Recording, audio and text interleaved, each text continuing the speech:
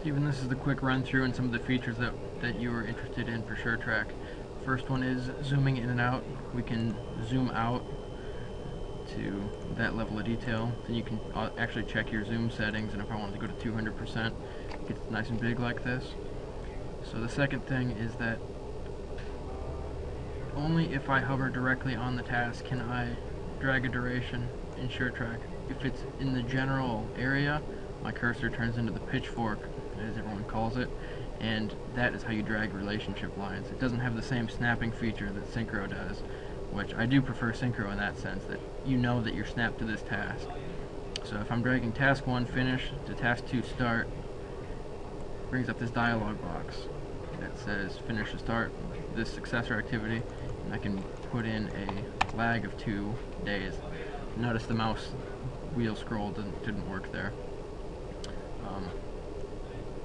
So that's for manually creating links. I definitely do prefer Suretrak.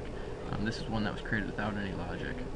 If I wanted to delete this logic, I can click the magnifying glass. Notice how it turns into a magnifying glass as I hover over. I know I'm selecting that link, and here I can just delete that relationship. The task pops back into place. Now, as far as constraints go, if I drag this task out to the right, it's going to ask me if I want to apply a logic constraint. And if I hit OK, then notice an asterisk pops up right here. I can modify this by holding Control and hovering over tasks. That gives me the hammer and pin. So we have a start constraint and a finish constraint that we can modify here. If I want to remove my finish constraint, I can do that.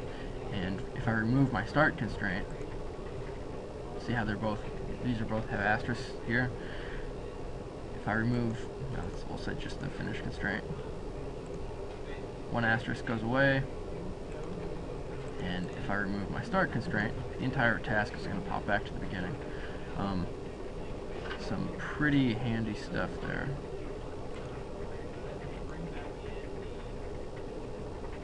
Now, you asked if we could apply actual starts and finishes. It's definitely doable to do that kind of a thing. Just to have the age show up here, I'm selecting all the tasks, and as I move this date selection, everything is highlighted that's going to be affected by that schedule change. I'm just going to change one of the durations here on this guy so that we can go to Tools, Update Progress, and we want to update the progress within this period. So this task has been started and finished, so we have an A for the early start and the early finish.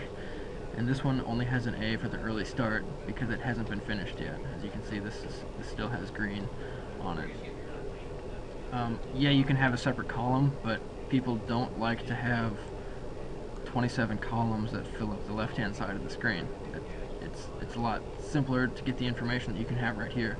I think the easiest way to do that is just with a pretty quick toggle button, especially if you can save your layouts. It would make it really easy and handy for people. That's all I got for now, man. Hope you're doing well.